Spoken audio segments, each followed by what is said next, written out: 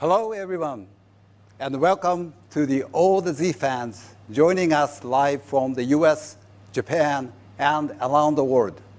And well, we took inspiration from the special version that came out a couple of years later, where they put a clear lens on the 240, and that actually in the sunlight, the reflections that around the car broke the pure circle of the headlamp into two. And we thought, this is it. This is how we're going to do it. So we did ultra-modern technology, but at the same time feeling like the 240. And to be inspired by the memories, the parting line, the hood, the cheekbones, all must create the grille. The grille is not an artificial element. It's the result of things that around it. So that's the front. Let's take a walk around to the back. So as I mentioned, the roof line tapering back, and this cut off rear end, which is very 240.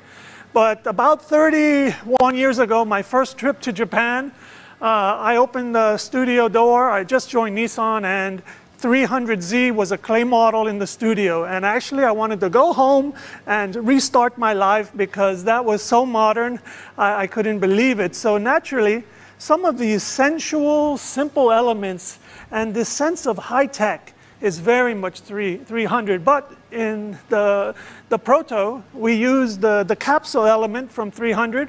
But of course, it's an edge-lit LED to give you this, again, this sense of tomorrow. And why don't we step inside? Because here is also an interesting twist.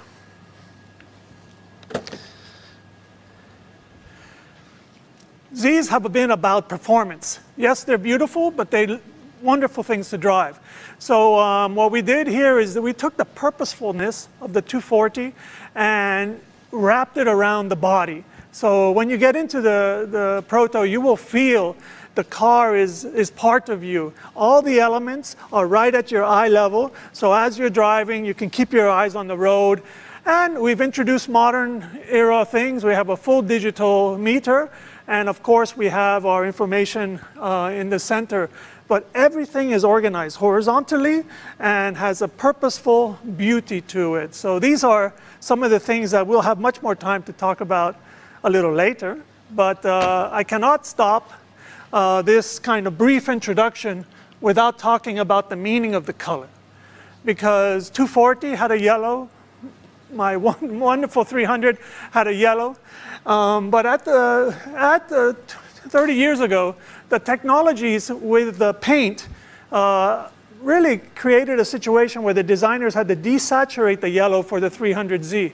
Using modern technologies, we were able to add pearl and add these technologies of modern day and keep the yellow. So when you see this car go outside, this color comes to life in an amazing manner. So really happy to walk around this with you today.